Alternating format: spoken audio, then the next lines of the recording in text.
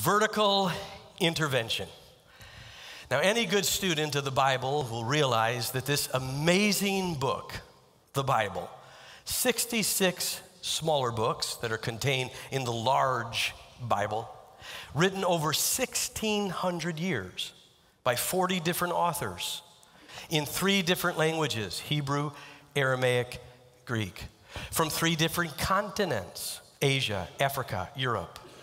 Yet the theme and the motif is one singular idea, that God is ready to intervene if you'll just look up. That vertical intervention from Him that meets us in our horizontal need. God and His love for you and His love for me wants to do that. Now, we're going to look at an individual, the Apostle Paul. And I guess I've given away the answer to the question here. Who in the Bible made this comment about himself? I'm a wretched man. Well, I already gave away the answer, so give me it's not rhetorical anymore. Throw it out. Who said that in the Bible? The Apostle Paul. Here, this stellar man of God. He pens a third of the New Testament under the inspiration of the Holy Spirit. Yet he will attribute this adjective describing himself. Now, there's a big question mark. Was he doing it before he got saved or after he got saved? Therein lies the dilemma of Romans 7. We're going to unpack it, give practical application in your life because God put this as a message more than a sermon on my heart. Here he says, I'm a wretched man. It's recorded in Romans 7. A wretched man. In the original language of the Greek New Testament, it basically means an individual who feels that they're pitiful, miserable, helpless, hopeless. Those would be matching definitions to this idea of wretched. I'm a wretched man, miserable, pitiful, in desperate need, helpless, hopeless. In that state, he looks up. God intervenes. The vertical intervention of the Lord. But the question we have to ask ourselves is, what was his condition that contributed to this conclusion about himself? Why did he make this statement, the great Apostle Paul, I'm a wretched man? What was the condition of his situation, his circumstances, or most importantly, his soul, his state of being on the inside? What contributed to that? Well, that turns us then to this colossal struggle that's recorded in Romans chapter 7. Now, in Romans chapter 7, the Apostle Paul will say some really strange things. He'll say things like this: the very thing I'm supposed to do, I don't do. And the bad things that I know I'm not supposed to do, I end up doing them. I don't get it. I have a desire in my heart to be obedient. I understand the commandments and the law, yet there's a fight on the inside of me that gets the better of me, and I descend into a realm of succumbing to the temptations, to the vices that encircle my life. I'm battling and I'm losing. I'm battling and I'm losing. Now, I know I put it in the vernacular, in the colloquial, but that's basically maybe not a word for word, but a thought for thought translation of Romans 7. He articulates this desperate state of being so depraved, not just deprived, but depraved in his condition. So there are a lot of Bible scholars, teachers, commentators that will form this conclusion. It's the Apostle Paul in desperate need of salvation. The picture that's given to us in Romans 7 is the Apostle Paul saying, I'm not born again yet. My BC days before Christ, I haven't been regenerated. I haven't received Jesus to be my Savior and my Lord. Well, what say you, Pastor? I would say, yeah, that's the correct conclusion. This is the Apostle Paul expressing and articulating the reality that this is who I am before Christ. I'm not saved yet. And I'm expressing the condition of my soul. And that's why I formed this conclusion, oh, wretched man that I am, who's going to set me free from this body of death? A good number of scholars, commentators, Bible preachers and teachers, many of the ancient church fathers that would be in the 1st, 2nd, 3rd century that were leaders, they're referred to as the ancient church fathers, align themselves with that conclusion. But there's another huge group of theologians, commentators, Bible scholars, teachers, preachers, and Augustine, the very famous church theologian in the 4th century, most of the reformers during the Reformation, that would be like Zwingli and Luther and Calvin, that say, oh no, this is the Apostle Paul identifying his battle as a believer. He's expressing here that as a believer, he's wrestling with the sinful nature and the flesh. It's getting the better of him, and he realizes, I'm a wretched man. I desperately need help, not for salvation, but in this process of sanctification. Well, what say you, Pastor? I say, this is true too. Now, you're being political. You're being like a politician. How can you say yes and yes? Well, it's not an either or. It truly is an and in both. And when you read through the text and you consider when he uses things in the present tense and in the past tense, and he kind of wraps himself around it, he places it in the middle of his very theological epistle, you can't help but conclude, hey, he's not saved. Oh, yes, he is saved. He's expressing his need for salvation. No, he's expressing this process of sanctification in his life. So here it is. One interpretation, two applications. If you're here today, and you've never received Jesus Christ as your Savior and your Lord, I mean, he's on the outside, he's not on the inside. He's a philosophical thought maybe for you, a good teacher, a moralist, but he's never become your Savior, your Lord, the forgiver of your sins. He's not on the inside, he's on the outside. A meal that you can smell but you haven't eaten yet. Then this message is for you. To hear Jesus reaching to you when you reflect on the condition of your soul and the desperate place that you're in, and you form the conclusion, wow, I'm a sinner.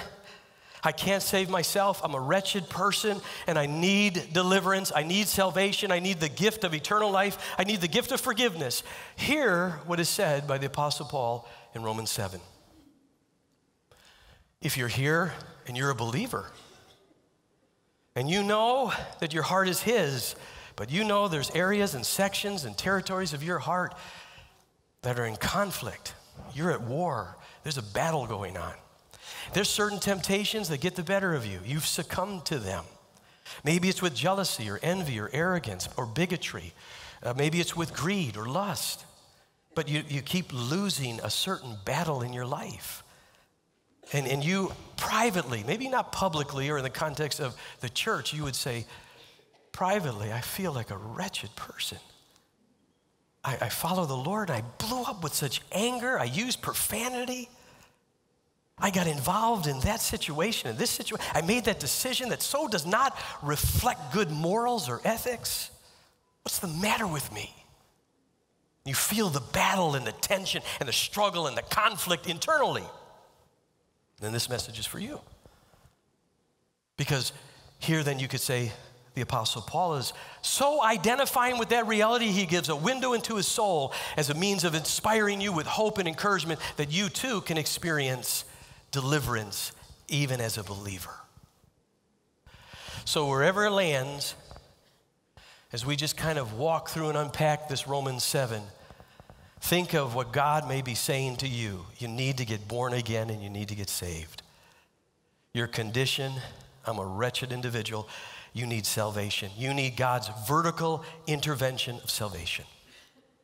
Or maybe for you on this side, you need his vertical intervention of his delivering power to not just give you a will that's striving and struggling, but a will that's empowered by him, that you can say, like Paul will say in 1 Corinthians 15 and verse 10, I am what I am by the grace of God. He is empowered. It's not an issue of willpower. It's an issue of an empowered will by the grace and the presence of God in the midst of this struggle. And if you're not sure about this struggle, just read Hebrews chapter 12 and verse 1. The author of that epistle is writing to believers. And I know the vast majority here are believers. He's writing to them in Hebrews 12:1.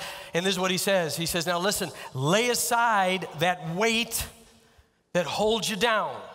Now, he kind of creates it in the context of interpreting it as kind of an amoral issue. It's not something right or wrong. It's just some weight, some distraction, something that's cluttering your life, that's just holding you down. He says, throw aside that weight that's hindering your race. But then he says, and lay aside the sin, harmatia, the specific sin that so easily besets you, that gets the better of you. Not the ones that you easily dismiss, easily resist and rebuke. They never pull you down. No, I mean the temptations that all of a sudden when they knock, your hand goes to the door way too fast. And when the knock comes 2 or 3 times, you open the door. Lay aside the weight and the sin that so easily besets you, that gets the better of you. Knowing that reality, we can appeal to a simple truth that's given to us in this portion of Scripture. Let's look at it for a moment. Sin, as the Apostle Paul will say under the inspiration of the Holy Spirit, taking opportunity by the commandment or the law, produced in me all manner of evil desire. And then he refutes an idea that the law is, if the law intrinsically or innately is vile or wrong. So he says, look, has then what is good, that is the law, the command of God, become death to me? Certainly not. You see, the law of God or the commandments of God, they reveal things. They become a floodlight. They expose our soul. They show what's going on in there in contrary to God's will. But they don't provide a solution or a remedy. They don't help. It's like an X-ray machine or an MRI. It identifies a disease or an infirmity or a sickness happening within your body, but it doesn't bring any solution. The physicians have to. The medicine has to. But there's nothing wrong with the X-ray machine. You also don't want to form the conclusion, oh, this is a diseased X-ray machine. It's a diseased MRI. No, there's no fault here to the law or to the command. The fault is to the battle with the sinful nature, and that's what he's expressing here. For we know that the law is spiritual, but I'm carnal, sold under sin. For what I will to do, that I do not practice. Can anyone identify? Don't raise your hand. But what I hate, oh boy. But what I hate, that I do. For I know that in me, that is in my flesh, nothing good dwells. For to will is present with me, but how to perform what is good, I do not find. Do you hear his dilemma? Again, some of you might say, well, that's Paul expressing the fact he isn't saved. Okay, got it. I agree with you. That's Paul expressing himself as a sanctified believer that's in the process of sanctification and trying to get victory in an area. Yeah, I agree with you there too. They're both applicable. But where are you? That's when it becomes practical. Where are you? Is that struggle with the flesh? What you feed will lead. If you feed your flesh will dominate and lead. Now, there's all different ways of structuring out and understanding human personality, psyche. You read the writings of Sigmund Freud, and he'll define it as the id, the ego, and the superego. I just look at Holy Scripture, and it says, listen, you're dealing with the flesh, the sinful nature that's at enmity with God. It's here in Romans 7. It's also recorded in Galatians chapter 5. It says there's this battle that's going on, this fight that's going on. How do I win that fight?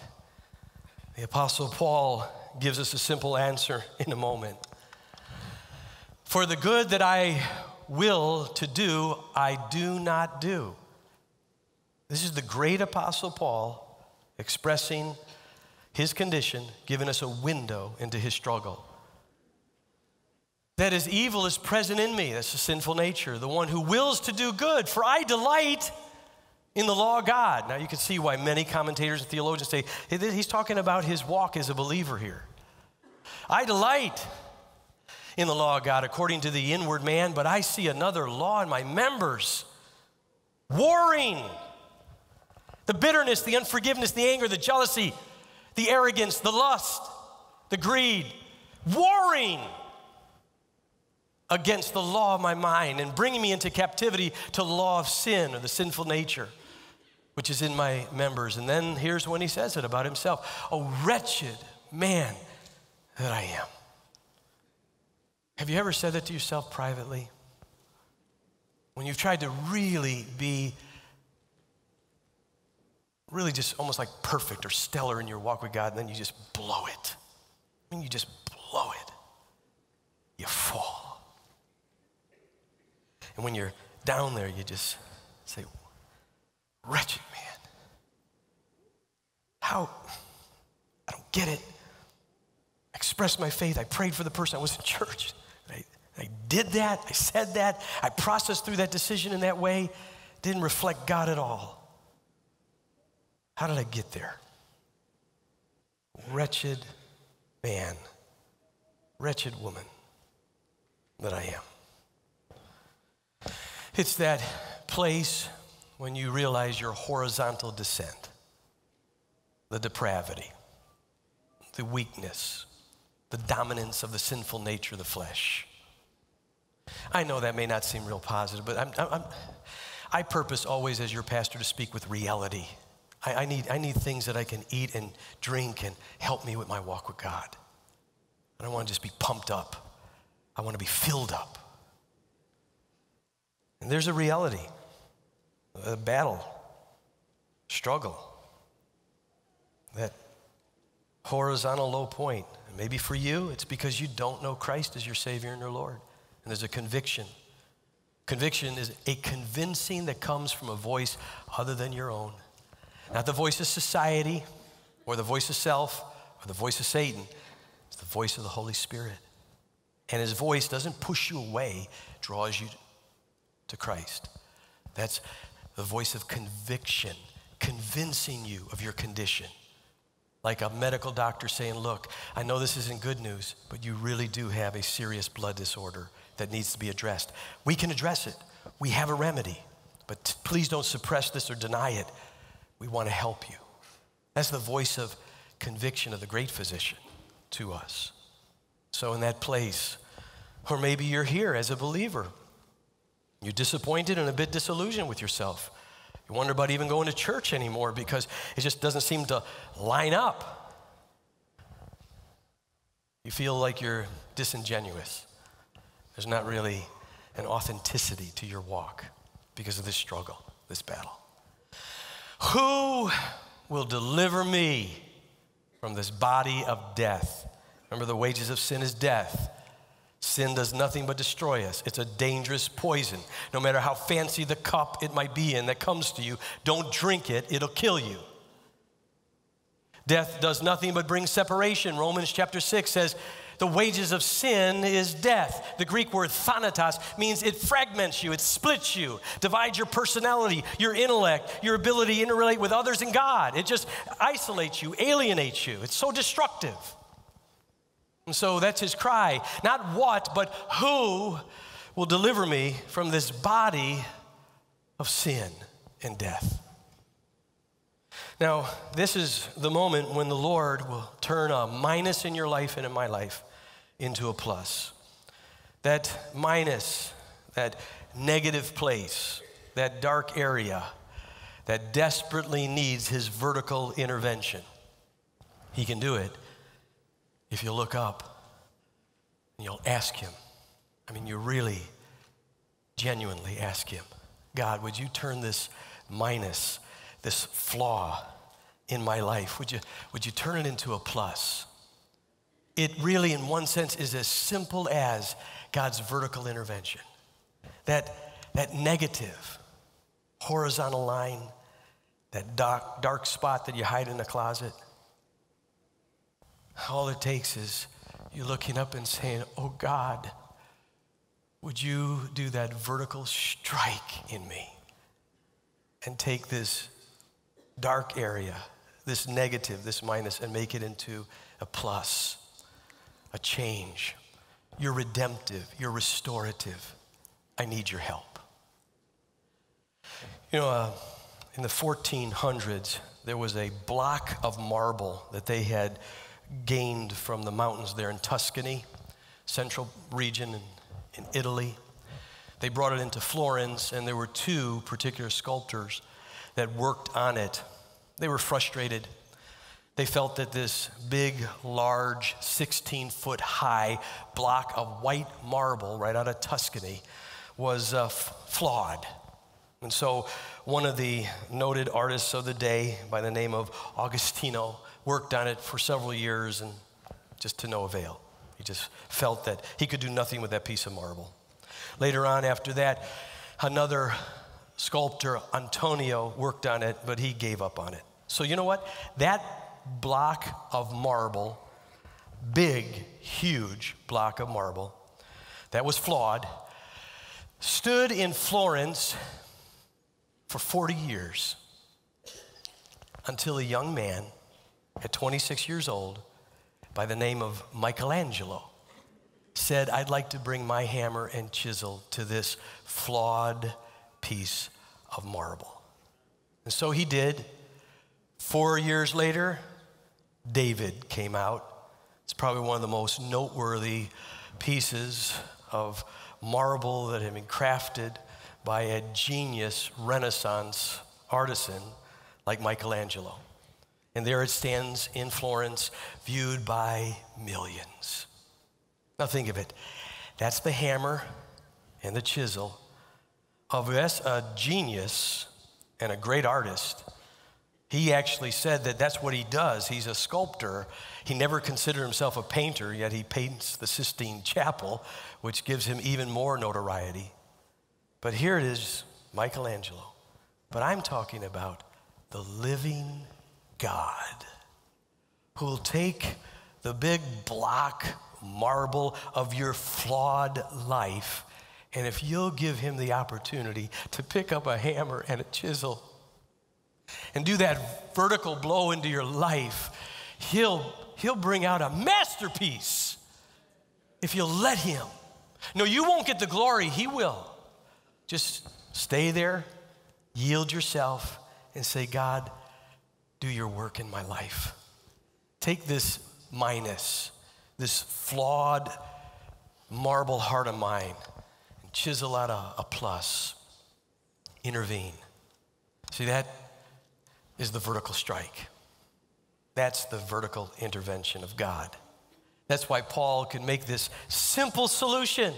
Oh, in the complexity of the struggle and the battle and the fight over here or over here, why does he give such a simple solution? Because his simple solution is simple, but it's profound and it's real and it works. Because he says, I thank God through Jesus Christ our Lord. His focus is on him to intervene. All you have to do is lift the request. Ask him. You know the struggle that you're going through. You know the battle on the inside. You know the embarrassment. You seem like a Dr. Jekyll and Mr. Hyde. You can't believe it. The antithesis, the opposite, polar opposite. And he's ready to resolve that. He's ready to do something about it. He put this on my heart, not to tease you, but to encourage you, to inspire you.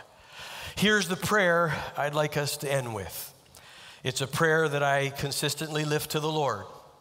Some of you might say, well, that's kind of a lame prayer. It isn't very encouraging. It isn't very inspiring. You know, if you're a humanist, you'd say that. If you read the Humanist Manifesto 1, 2, and 3, they say, listen, man's the measure of all things. He could pull it off on his own. He can do it. No, I formed this conclusion. Jesus meant what he said in John chapter 15 and verse 5. Apart from me, you can do nothing. That's not negative, that's reality. And so I'll start in my prayer, Lord, I can't. Maybe for you it's the issue of salvation. You can't save yourself. All your good works build a weak structure, a sloppy bridge, and it'll break the moment you try to get into heaven with it. You can't do it. I can't save myself. I can't do it. Maybe for you as a believer on this side, you contend with this struggle so consistently, so habitually, you even question your salvation. You need to say, Lord, I can't seem to get victory over this temper, this anger, this jealousy or bitterness. I can't get victory over this lust or this greed, this insatiable hunger for this. I can't. I'll lift my prayer to the Lord like that. You might not applaud my spirituality. I don't care. I'm going to be real with my God and say to him, I can't pull this one off, Lord. I've been walking with him for 42 years. Doesn't matter. All that accumulated time, it doesn't give me the additional strength. My reliance must be in him. Lord, I can't. But then I will say, based on Philippians 4:13, I know you can. When you walked on this earth and you draped yourself in humanity, you confronted every temptation I confront, but you came out victorious every time. Every time. I know you can. And then I will say, help me to let you, Lord. See, that's the surrender moment for me. That's the moment as a believer I'm speaking now. Or if you don't know Christ, that's your surrender moment. That's your moment to say, I can't. You did it, Jesus, at Calvary, and I surrender to that reality. I give you my life. Over here, in this process of sanctification for a multitude of believers that are here, you need to say that I can't. You can. Help me now. That's where his help comes in. He's the Parakletos, the great helper. Help me to let you. That's Job 11, verse 13. The scripture says, lift your hands. It's an expression of surrender. It's a giving up. And the Lord says, I will intervene. I'll deliver you. See, when you lift your hands and surrender like that, the Lord will place in your hand a plan. He'll give you instruction. See, this is not a call to passivity. It's not just, okay, I give up, you do it all. No. When you do that, I have found so many times in my life, I say, God, I can't, you can, help me to let you, and I lift my hands and surrender. As it says in Job 11:13, I do that. He places in my hand a plan, a strategy. He gives me insights on what I could do and things that I can implement, and then he gives me the strength and the empowerment to take it in. And then I'm real careful not to think that it was my willpower or Gary Zarlingo pulled it off. I'm the holy man. Oh no, I would never be so foolish. Scripture says in James and in Peter and out of Proverbs, he resists the proud, but he gives grace to the humble. He gives grace to the humble. I don't mean a false humility where you beat yourself up. I mean a genuine humility that says, God, I really can't do this, but you can, and I'm going to yield myself to you. Do it in my life. And you know, when that takes place, it's more than a plus sign. It's the cross. That vertical intervention of Almighty God is the cross. I'm going to invite you to stand. Wherever you're at, however God is speaking right now to you, I believe he wants to stir you, to inspire you, to give you hope. As you look at the picture in Romans 7, if that's you and you need to receive Christ, would you pray this prayer with me? Pray this prayer sincerely with me. Jesus, you're on the outside, and I want you on the inside. I need you. I can't save myself. I invite you to come into my heart, to be my Savior. Forgive me of my sins. I invite you to come into my heart and be the Lord and leader of my life. I receive you this day, Jesus, as my Savior and as my Lord, that I would be born again into your kingdom, even now, this moment.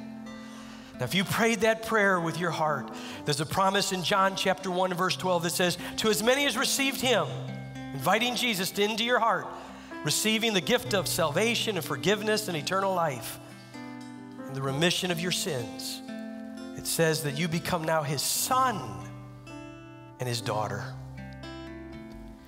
Now, to you as a believer, if you're in that battle, in that struggle, and the very thing that you know you're supposed to do, you're not doing, get real now. You're not doing it. You realize that you just don't have the resources in and of yourself. Your will is weak in that area, strong in a whole lot of other areas, but it's weak here. It's your Achilles heel. Would you say to the Lord, Lord, I can't, but you can. Help me now to let you. Oh, wretched man, oh, wretched woman that I am, Who's going to deliver me from this battle, this struggle, this war? Jesus Christ, I welcome you, I welcome you, I welcome you. Let your vertical impact strike, chisel into my soul victory. I surrender to you. Now we're going to sing this song just with your eyes closed. Forget about the person left and right. God's speaking to you. I know He is. I could feel Him speaking and reaching to you through me. Just close your eyes and now, Lord, just say to Him, Lord, I lift my hands as an act of saying, I give up, I surrender. That's not a sign of weakness. Ironically, it's a sign of your greatest place of strength. Your maturity is defined not by your independence, but by your dependence on God. That's biblical thinking. Just lift your hands right now. Just lift them. Maybe for some of you, you can just lift them low. That's all right. God sees your heart. Maybe some of you are so desperate you need to lift them real high. As you lift them, let the promise given in Job 11:13 be yours. As you lift your hands unto me, the Lord says, I'm going to bring deliverance. I'm going to bring my help, my intervention. The promise of Isaiah 41:10. I will help you. I will give you the victory. Oh, wretched man that I am, who's going to deliver me? The Lord Jesus Christ. That's who'll deliver you. Lifting your hands now to God. A position of surrender. Watch how He will pour His strength and grace into you. I'm going to pray a blessing, a benediction over you. And as people exit, I'm going to encourage you, if you need special prayer, maybe for you, it's not going to the lobby, it's coming up to the front. You'll be greeted by a leader that will love you and pray for you. The Bible says, be anxious for nothing, but through prayer, supplication with thanksgiving, let your requests be made known to God, and the peace of God that surpasses all understanding will guard your heart and your mind in Christ Jesus. Some of you need someone to really agree with you in prayer for that which you're walking through. Or maybe you prayed earlier, receiving Christ. We'd love for you to come forward and get some resources that'll help you grow and mature in your walk with God. So please avail yourself to those leaders that'll be here ready to pray for you. And now may the blessing of Almighty God be on your mind and on your heart. May a new hope and a new victory rise up within you. For greater is He that's in you than he that's in the world. You have victory in Him, and may you walk in the strength of that. May that vertical intervention this day be yours. In Jesus' name, I pray this blessing. Would you say, I receive that? So let it be. God bless you. Give a hug to that person next to you, would you?